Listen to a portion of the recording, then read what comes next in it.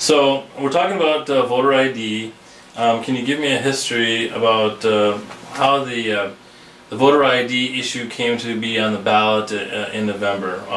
Was that I understand that there was a vote last year that got vetoed by the governor. Tell me what the history is. Well, you know, history-wise, there's been a couple of attempts. Actually, Representative Emmer, who ran for governor last year, actually I brought a bill up similar to the one that I brought up a couple of terms ago and sessions ago, and it tried to make it work. And I think this is an issue that has been building. So we felt with the majority now in both the House and the Senate that this was the right time in order to have hearings about around requiring photo ID.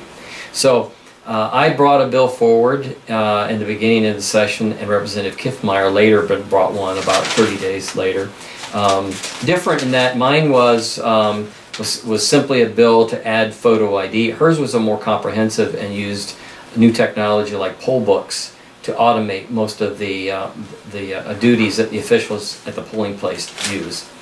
But so at the very beginning of the year, in fact, of 2011, we began the process of working it through committee and trying to pass that. Now, ultimately, what happened is we chose the Kiffmeyer bill. The leadership did to go through. It was more comprehensive in terms of the poll book and the technology and the like.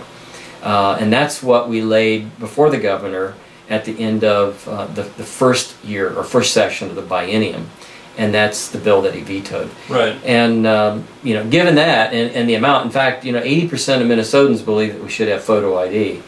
We felt while we still had the opportunity with both chambers, both the House and the Senate being in Republican control, that we would just put the issue before the public, and that's when we decided, and Mary worked on it, that we would do an amendment to the Constitution, a bill to do that. And that passed off of both floors, and since it is an amendment to the Constitution, it doesn't require that the governor sign it. Okay, very good. So what is the language basically of the amendment, and what would it do for the voters next time they vote?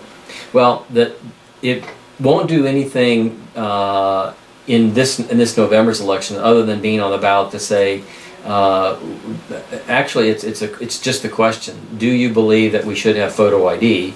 And that's not the exact wording, but essentially, it's saying in the next elections, even off year that begin in 2013, should Minnesota voters be required when they go to the polling place to have a photo ID?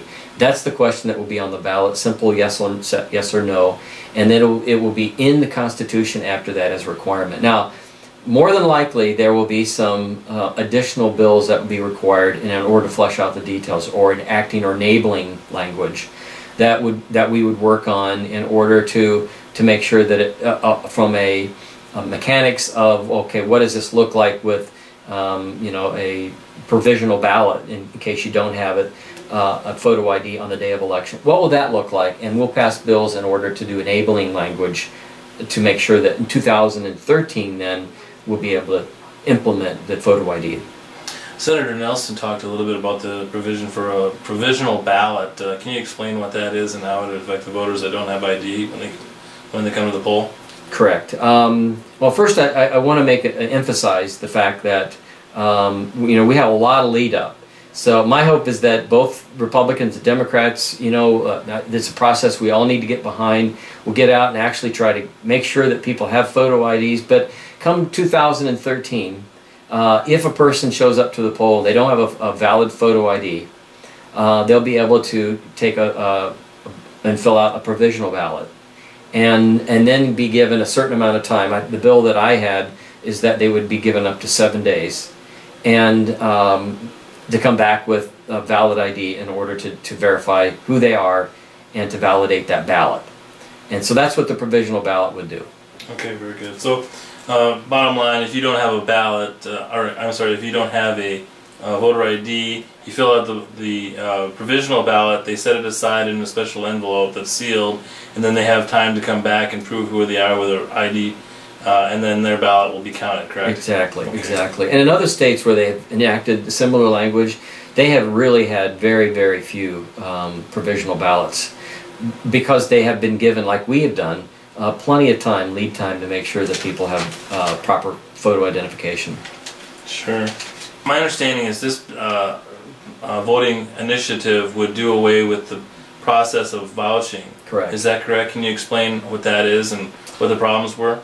Well, on election day, a person could come in having not previously registered and register that day and be vouched for by someone who also lives in their precinct. Now, there's only vouching in 2 other states, and we're the only state that allows for multiple vouching. It was, in fact, early 2000s that we eliminated unlimited. In some cases that still exist, but the law now clearly states 15. So if you came in with a busload of people from different areas of your precinct, and you could vouch for them for same-day registration. So there's a lot of problems with that. Many cases of more than anecdotal where people have said or have been challenged at the poll. Well, you really know this person, right? And so there's been a lot of problems, and I think that kind of leads to the reason why the advocates for photo ID are so insistent that we need it. Right. Is because we do have broken election law that needs to be changed. Sure. Now, you talked about voter fraud a little bit. In the last election, the news was that in some districts there were more people voting that were actually registered to vote with no way to reconcile the difference. And the Secretary of State, Mark Ritchie, has said repeatedly that there's no problem with voter fraud. Do you have any comments about that? Well, first of all, because of previous actions from a previous Secretary of State pushing, Secretary Ritchie about some of these things. In 2008, our Minnesota elections, we had over 38,000 new voters who were later flagged or challenged because the postal verification card that's sent out was returned, and saying they didn't live there. There have been over 400. I'm sorry, what was that number again? 38,000, right? Wow. And there's been over 400 suspected and ineligible felons, of which 90 of those have been convicted.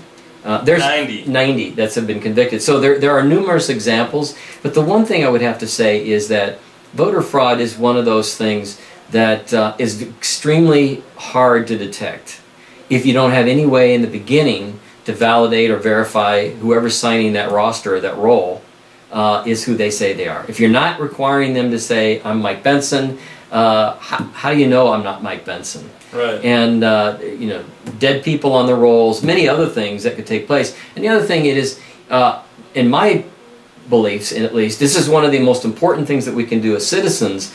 But in terms of prosecuting 38,000 potential cases, it's extremely low on a county prosecutor's list of things that they're going to go after when you have all the other crimes. So it's extremely cost prohibitive to go after all the potential that might be.